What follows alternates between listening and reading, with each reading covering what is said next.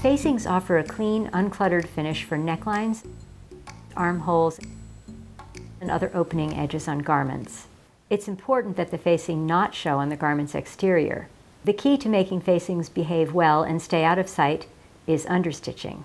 Here's how to apply and understitch a facing for a professional result. Begin by sewing the facing to the garment. Next, trim the seam allowances to about 1/4 inch wide. If your fabric is tightly woven, you can trim a little closer. Then clip the allowances along any curves. Stagger the clips on the layers and clip to just a thread or two away from the seam. Don't press the seam yet, you'll understitch first. Place the facing under the presser foot right side up, keeping it flat. Make sure the seam allowances are on the facing side of the seam line. The garment may bunch up, but the facing must stay flat.